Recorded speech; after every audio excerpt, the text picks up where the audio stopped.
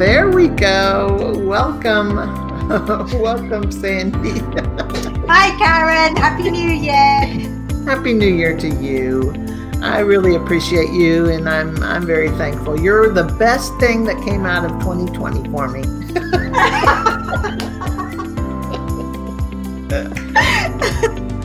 Oh, thank you.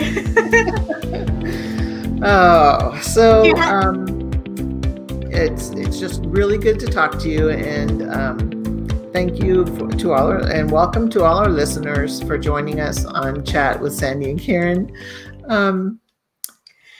We have a couple different things to talk about today. The first one is the Google Certified Coach program, and both of us have started it, and neither have finished, but we're just kind of going to give you the just our impressions from the program, and then we'll put all the links for everything we talk about in the description, like how to get to the program, and some of the links for support and questions. And you're always welcome to reach out to us to ask questions about the program.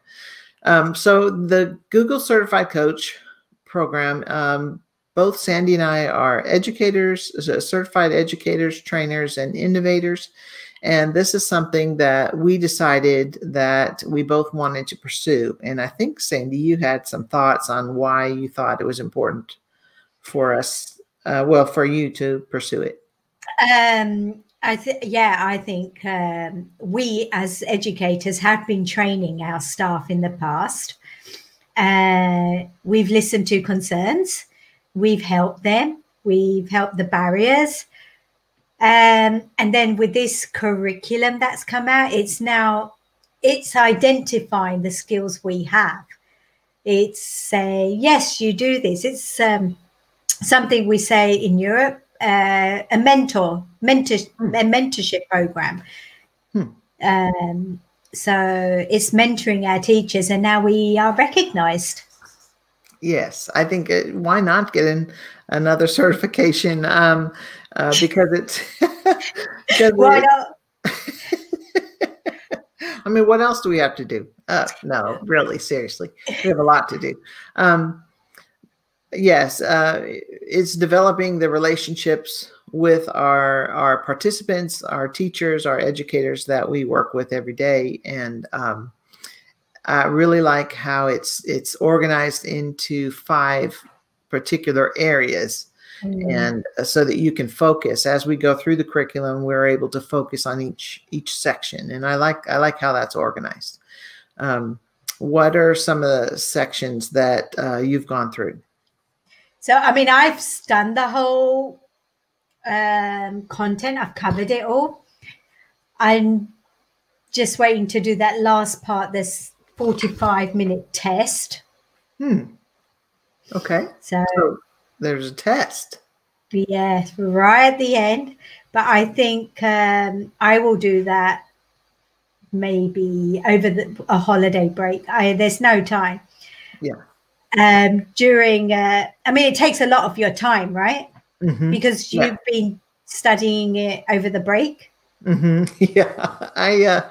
When I started it, I thought, a couple of days before Christmas, I thought, yeah, I'm gonna do this. This is gonna be my goal. I'm gonna get ready and I'm gonna do this. So I sat down in the morning and I worked a couple hours, and there's this Chrome extension, and I will share the link for you, for everyone. But I love this Chrome extension because it reads websites to me, and so that way I can see the words and hear the words. And I just feel like it goes in the old noggin better when I hear through that modality. So a couple hours, went to lunch, came back, a couple more hours, and I thought, I'm really doing pretty good. I was patting myself on the back, really humble about the whole thing.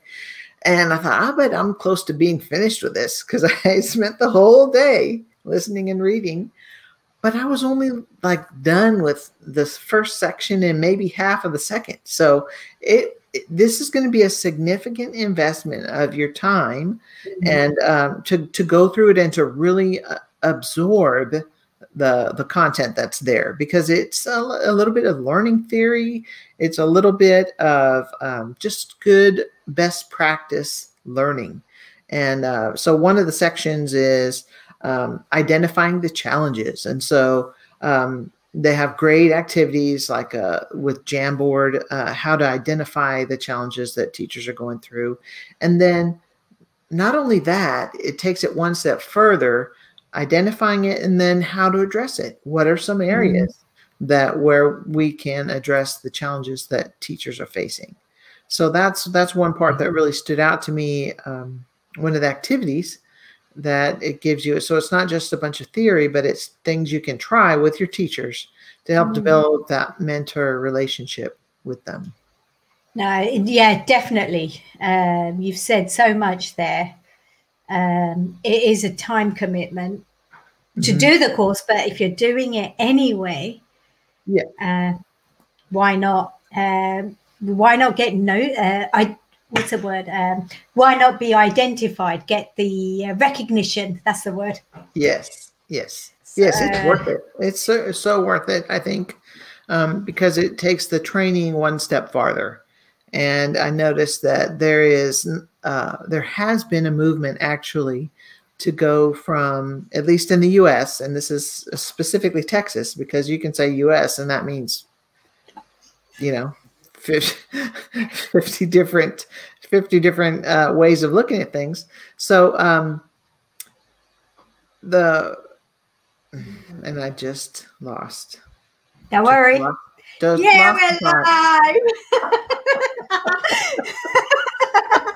Wow. Okay. So anyway, yeah, right. It's so good. Brilliant.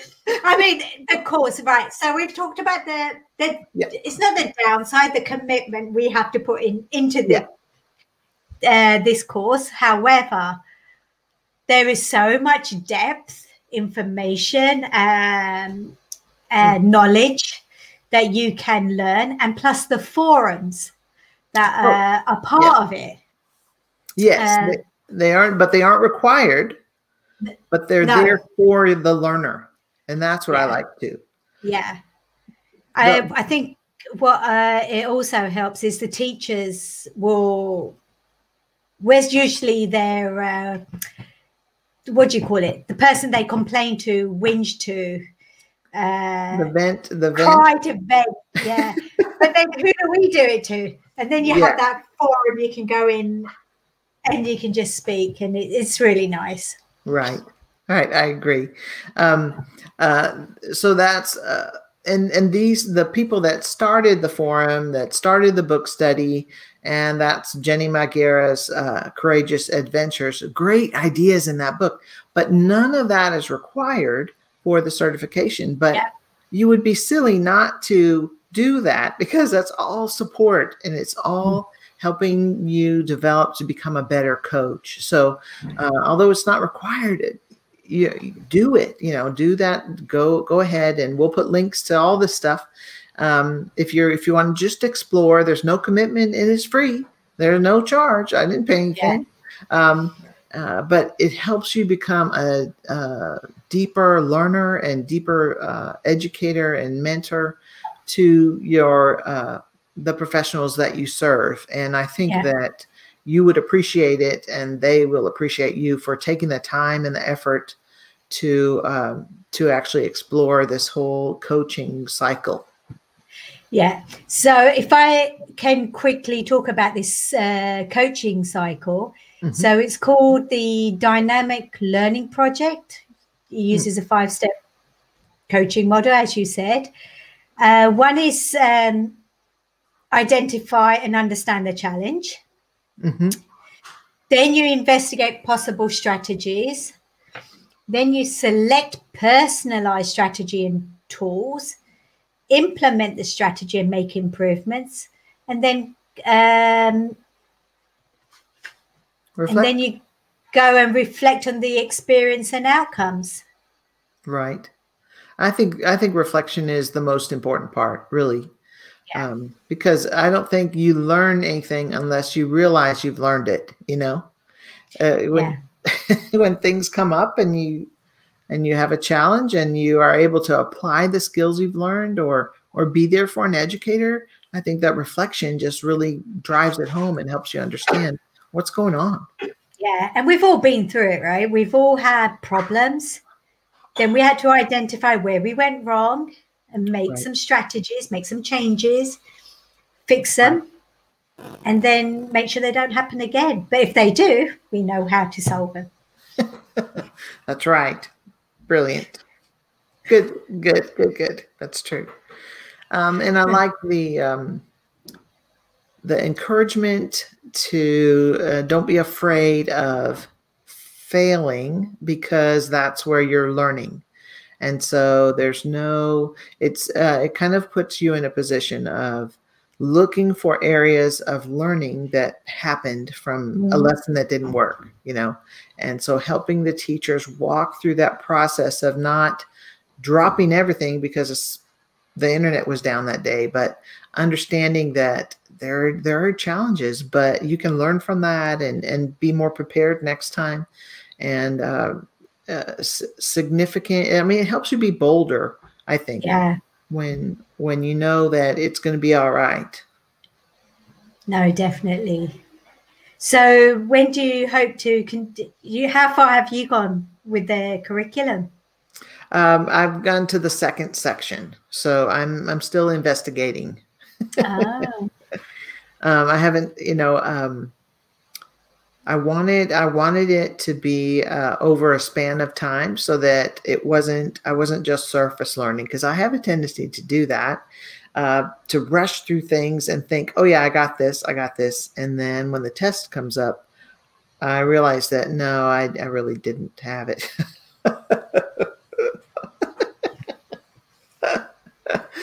So and I think that's also, if we want to bring in what we've learned from 2020 is I've learned to take my time and not rush around so much, or not try to fill up each moment with activity, if frenetic activity, and but just to try to learn from each moment as it is. And it's okay to just savor something and really learn deeply, as opposed to surface level.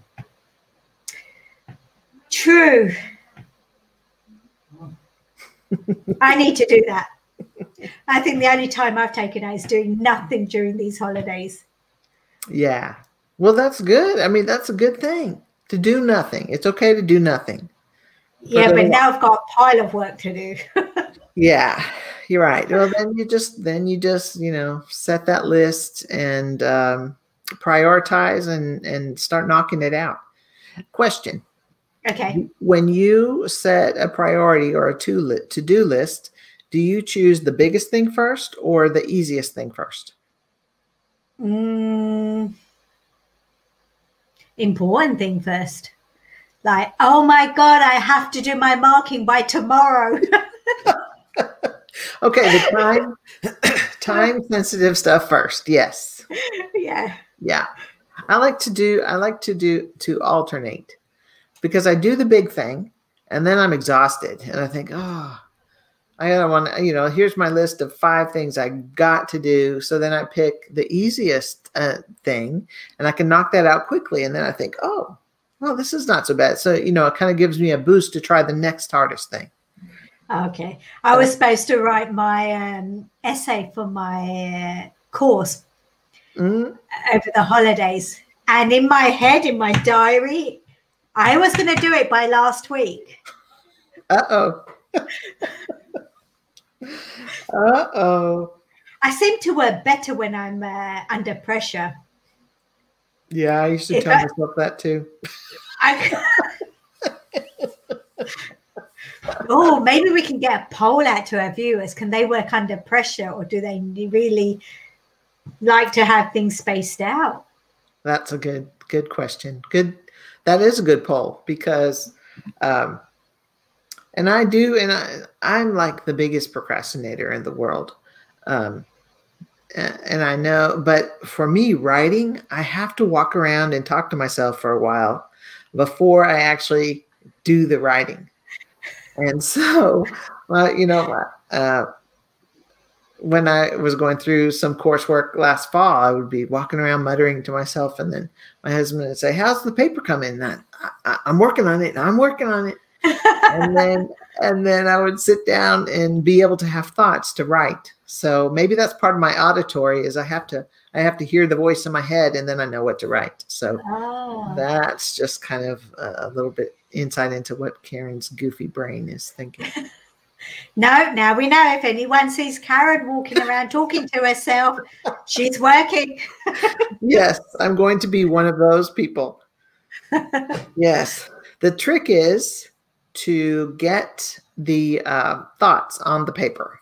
Just do it. And that's usually what happens. The deadline is coming, and I know I just have to get these thoughts on the paper, and I start going. And the first couple paragraphs is crap. But once I get past that, it just flows, and writing gets easier the more you do it, I think. Okay, I'm coming to you. That's okay. Just start writing. Just start writing. Anything that comes into your head, and then just delete. And then at the end, just remember to delete it at the end. Okay. And don't use bad words. Oh my goodness. So but they're in the Oxford Dictionary. Some of the bad ones. So that means we should be able to use them, right? Oh, depends on what your professor thinks. Always remember your audience. Okay. If your professor cusses like a sailor, then it's probably okay. Okay. Good to know. Yeah. So, New Year's resolutions, have you made any? Yes. Yes, I have. As a matter of fact, I subscribe to Poets and Writers. It's a magazine, a paper magazine and electronic magazine, but they have this awesome thing they send out every week. It's called Right Now. Oh my gosh, lost it again. Okay, see, I need to eat breakfast. I have no brain power. Oh my God. So anyway, no, the time is now. That's what it's called. The time is now. Yes. So what the time is now is a poetry prompt, a fiction prompt, and a nonfiction prompt. And they give you, and it comes every week. So you have a week. And for the whole year, you'll have various kinds of prompts. So it'll give you time to work for one day, or if you want to work on your poem a couple days, or your nonfiction or fiction. But it's fun just to read them and to kind of get an idea of some ideas on what to think about. So that's what I'm going to do this year. Is the time is now is write. I'm going to actually write the thoughts that are in my head on the paper. It may not turn into anything. It may, but at least I'll be writing in some poetry, nonfiction, and fiction. And that's 3 different kinds of things for me. So nice. I think it's going to be fun. Yeah. How about you? What is your resolution? I don't really make any, or I decided this year not to make any, because every year I make them, I break it. But however, I was thinking that during our chat, remember January is when everyone's thinking of diets and have to be fit. Why not bring a piece of new cake every week for our chat show? Awesome. That's pretty good. But remember, in the U.S., at least in Texas, at this time, it is now 10:30 in the morning. So what if you bring cake and I bring some kind of breakfast food? Yeah. Okay. I'll probably have repeats because I am not a very exciting eater. Not really. I don't eat diverse breakfast foods. but I am trying to eat a little healthier. So maybe we could do a little something. I don't know. That sounds fun. I know. Let's do the opposite of what the world is doing. Why not? That's right. So it's going to be eggs and bacon for me all year long. Oh, I can join you at 4 o'clock having that. Okay. All right. We'll think of something. Yeah. Some breakfast. There are definitely breakfast foods that are unhealthy, so we'll try that. Of course, then that'll have to feed into my pledge to exercise all year long to combat the anti-health eating. Oh, yeah. We're using our brains. You think that counts? Yes. And it does help to have some energy, some food in there to use the brain, as we've found twice where I've dropped the ball on this podcast. Yay. Oh, I'm so excited about this year. So who knows? We have 6 regular listeners right now. At least 6 people who have subscribed. Oh, Karen can't tell the whole world. That way we got to put a 0 on there, or a couple of zeros after that. Wow. Well, yeah, but just think how much we're going to grow this next year. We're just going to gather more and more subscribers. Yay. I believe it. And we're going to have some good friends with us to join us. Yes. In a few weeks, we're going to have Stephanie Howell.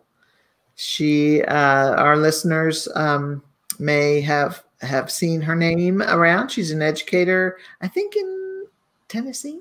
No. Yes. No. I'm not sure where she's from, but we will be sure to find out when she visits us. And also Miko Wagstaff. She has a great story. She and her husband are living in an RV traveling around the U.S. and she's teaching and learning all kinds of cool tech stuff. And she's an entrepreneur, and she just her Red Square Designs, I think, is what her business is called. Just so many great things. I'm excited about that. And who do we want to ask? And we need to ask some more people. Yeah, who wants to come on? Don't forget, we've got swag. Yes, we have swag for those that do visit us. And we need to develop our brand some more. And so those are we need some chat with Sandy and Karen resolutions. Grow more listeners, develop cooler swag, and invite well-known people. Yeah, I'm thinking that'll be it. That'll be such fun to just sit down and chat with some new folks. Definitely. Well, I have really enjoyed this, Sandy, and happy January 2nd to you. Thank you, and to you. We are gonna have a boom this year. So thank you to all our listeners out there too. And don't forget to follow us on Twitter at ChatWSK1 and find us on Spotify, Google, and soon Apple. Yes. All right. Thank you. Bye-bye, everybody. Bye.